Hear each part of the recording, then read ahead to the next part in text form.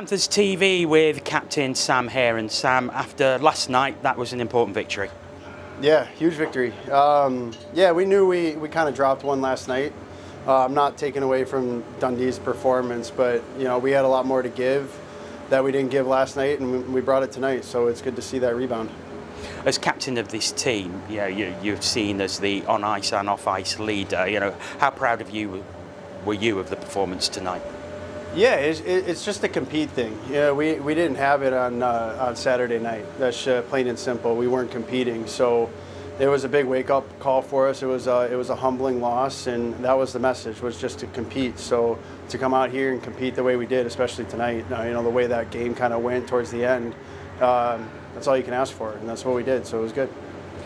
Do you feel that it shows a lot of character in this team to come back from, as you say, a humbling defeat last night to put one of the Elite League title favourites to the sword?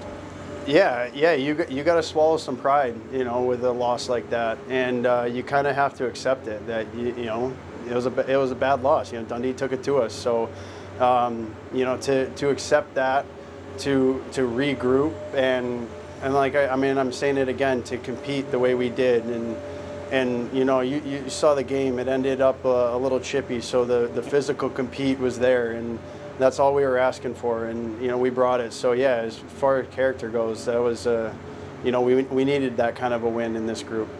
And of course, it was very close going into the third period.